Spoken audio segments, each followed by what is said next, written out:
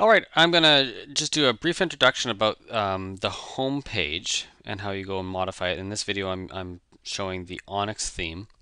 Uh, Really, the biggest change for the current version of the framework is that we no longer have a home page template.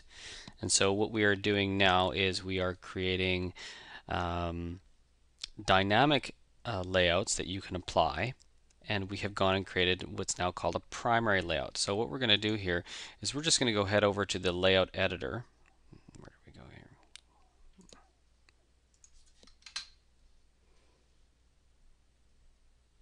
Right there.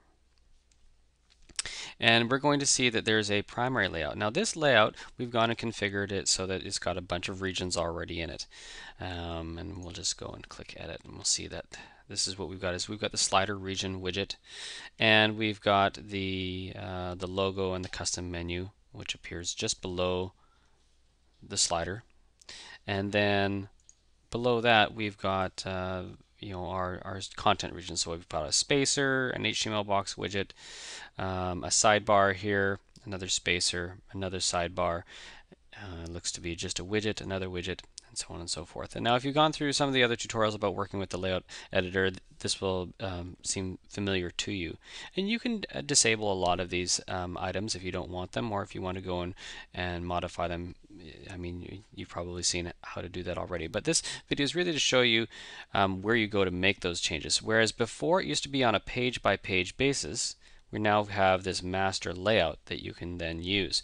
So for example, now if we go to the home page here, which is the front page as listed there, you're going to see that we've got the primary page listed as selected.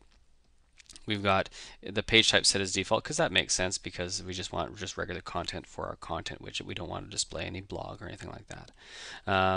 But then we've got the layout down here. Now we're still going to have the content region as we've like welcome to our website, and that's going to show up just down in this region here. But we also have the ability to sort of override some of these features here if we want to use a different menu, if we wanted to, if we're using a preset region such as we see here. Again, we've got a content region widget, a focal box widget, which we could specify. It looks like this one I haven't actually even gotten enabled here, so we're just going to do that there. Hit update. So that's how you make the changes, is that you can go and manage it on on the global level, or you can then tweak some of the features here on the page-by-page basis. You can't go and modify the layout of the page, but you can modify some of the features of each of the different widgets here. And so if you want to change which widgets show up in this different area, you can either go to the Home for sidebar, which is from the Appearance and then Widgets control panel, or you can go back to the Layout Editor, which is over here, and choose a different sidebar, or remove the sidebars. And again, you can remove them by turning them off.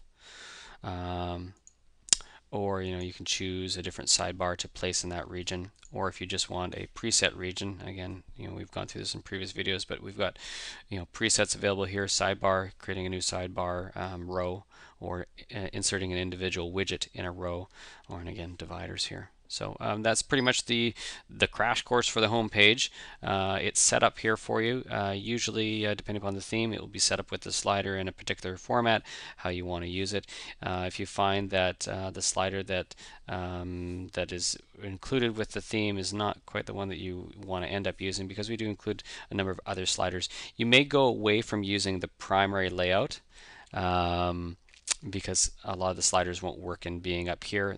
It might be better for them to be just below the menu, sort of in the header region.